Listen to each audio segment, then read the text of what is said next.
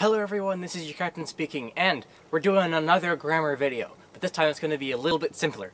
I'll tell you why, because it's just punctuation. Okay, so it's not going to be that much simpler, but it's still going to be simple. Because I've classified punctuation basically into two separate parts. There's finalization punctuation and continuation punctuation. Finalization punctuation would be the punctuation that ends a sentence. So, period, question mark, and exclamation point. That's it. That's all that's in that one. And I'm pretty sure you know what that means. But, okay, refresher course. Periods. Just end a sentence. That's all they do. That's all they do. Just stop. Question mark is for a question. Duh. An exclamation mark for an exclamation. Okay, that was for you idiots out there. Do you understand? Okay. Continuation punctuation is a little more complicated. It's the comma, semicolon, colon, and hyphen. Those... yeah. We're not going to be counting an apostrophe as punctuation itself for this video, because it's just used for contractions and sometimes for, possessive, I don't know the word. I'm very good at teaching grammar because I don't know the words of the grammar words. Okay, we're not going to use apostrophes, we're just going to leave it at that. So, a comma is just, it's whenever you have a pause in a sentence, you would use a comma. It's hard to explain without using an example. I'll put it up an example right here. I don't know what it's going to be, but it's going to be here, so it'll make sense. Just read the sentence out loud and see why that would make sense. It's hard to explain. I don't know why, but like, whenever you have a pause, like a spot for breath, or just a pause in a sentence, it's when you would use a comma.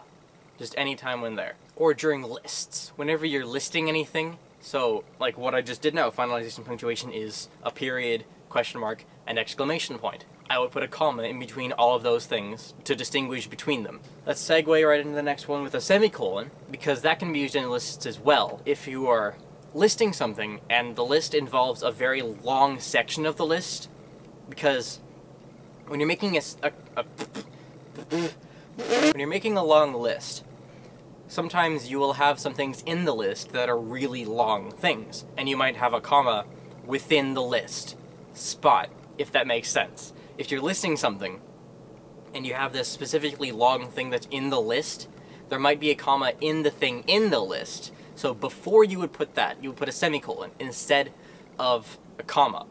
So, when you're listing, you list this, this, this, this, and that. You would have 4 commas, because this, and that. There's a bit of controversy with the Oxford comma, if you haven't heard of that. It's whenever you're making a list, then the last thing that you do before you say and this, like this, and this. Some people use the Oxford comma and put a comma after the second last one. So this, comma, this, comma, this, comma, and this. But some people don't do that. They just chop off that last comma because who cares about that thing? I personally don't like using the Oxford comma unless it's in a specific circumstance, but everybody do what you want because I can't control your life because it's freaking punctuation, deal with it. Back to the semicolon. It can also be used as a replacement for a period or the ending of a sentence. You can use it to, if there's 2 sentences, you can sometimes put a semicolon in between the 2 sentences to continue it on without actually ending the sentence. It'd be like ending the sentence. You put a semicolon where there would be an ending to the sentence, but you don't actually end it. It's really complicated. Punctuation is harder than I thought. I don't know why I said this was going to be easy. Oh, I forgot to tell you, this is actually going to be a 2-part video because I'm going to be doing basic punctuation in this video and more special punctuation in the next video. I'll explain which special punctuation I'll be using then.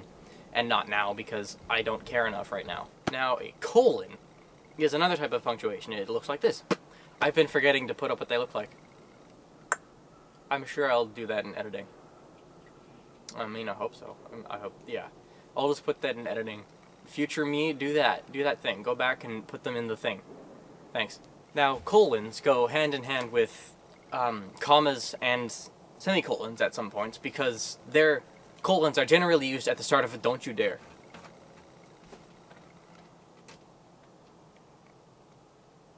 My cat's being disruptive. I'm gonna scare him away.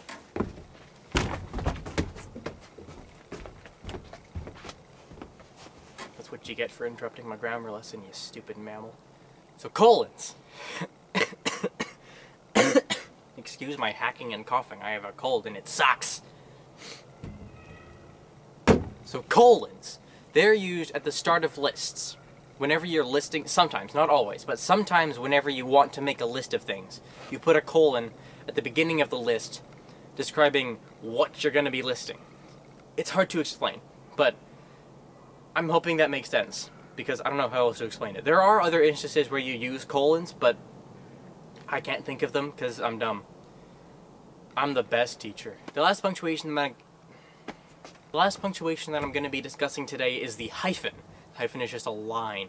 It's not used very often, but it's usually for phrases, like words that link together, like free-for-all, or things like that. Anything that's...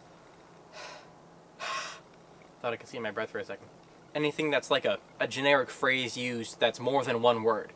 You know, like free-for-all, or I had a whole list of them in my head and they flew away. I can't think of any others because my brain is not working for some reason. You know what I mean though, anything that's a phrase that's used like that. You would put hyphens in between each of the words so that it makes more sense. Also, for Spider-Man, it's not one word, it's not two words, it's hyphenated. Do not question my Marvel knowledge. Okay, so that was the first part of punctuation. This was enlightening, I hope. So, don't do this wrong. Use the punctuation where they're supposed to be used. Do not be dumb. Use it properly. If you are dumb, I will hunt you down. And then I will troll you horribly from my grammar police page, which you can find right here, I think. I don't know if I can do that. Anyway, that was my attempt at a segue. If it's not right here, then I'm just gonna put... Okay, there's gonna be a link in the description for my grammar police page. If you want to go check that out, it'll be there. I'll post some videos of my grammar videos on there. There's also a bunch of other rules that you can figure out. I'll probably be making videos for those rules. I just don't know when. So anyway, thank you very much for watching this video. If you liked it, please like, comment, share, and subscribe. I'll see you in the next video. Until then, farewell.